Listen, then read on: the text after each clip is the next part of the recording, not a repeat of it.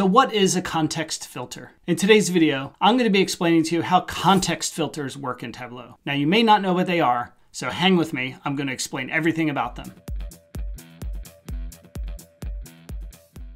If you're new here, my name's Andy. I created this channel to help you launch, grow, and unlock your career in data. I post lots of tips and tricks each week, so make sure you click on subscribe so you don't miss any of them. And while you're at it, if you enjoy what you're seeing, go ahead and give this video a like. Lastly, go to andykriebel.com and sign up for my newsletter. Every Friday morning, I release an exclusive access video, recap the previous week, and provide discounts to products that I create. Let's get started. A context filter in Tableau is a filter that gets applied before any other filter in a worksheet. Regular filters, like dimension filters, table calculation filters, get applied after a context filter gets applied. A context filter works independently of all other filters in the worksheet. Context filters can significantly improve the performance of your workbook in two particular cases. One, when you're working with very large data sets. And that's because the context filter reduces the data before you bring it into Tableau. The second scenario is when you have lots of filters in your workbook. The context filter will get applied first, therefore making those other filters faster when they need to do their job. In this video, we're going to look at two use cases that'll explain everything you need to know about context filters. Our first example is going to look at a top 5.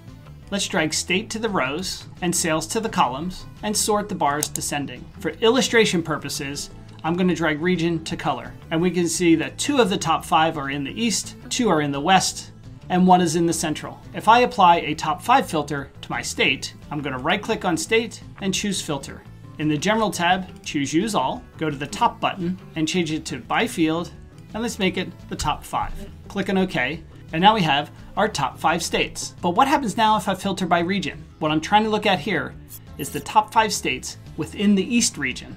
If we drag region to the filters and only choose East, we'll see we only get 2 states. Why is that? If I go back and remove that region filter, you'll see that 2 of my top 5 were in the East. When I apply that filter, Tableau is looking at our region filter and our top 5 filter together. So Tableau is trying to find any of the top 5 states that are in the East region. But what we're trying to do is look at the top 5 in the East. So in order to do that, we want our region filter to be applied first. If you right click on the region field on the filter shelf and choose add to context, Tableau will turn that field gray, indicating that it's a context filter. And notice now we have the top 5 states in the East region. What Tableau is doing here, it's first filtering the region to the east and then calculating the top 5. Let's edit that region and let's pick the South. Click on OK. And now we get the top 5 states in the South. Let's look at a second example. The first thing we want to do in this second example is create a level of detail expression that is our sales by region. If I hold my Control key down on a PC or Command on a Mac and drag sales on top of region, Tableau will automatically create a level of detail expression for us. Let's right click on that field and see what Tableau did. Tableau has created a fixed level of detail expression that is returning the sales by region. Click on OK and drag region to the rows and our new sales by region field to the text shelf. And we can see the sales by region.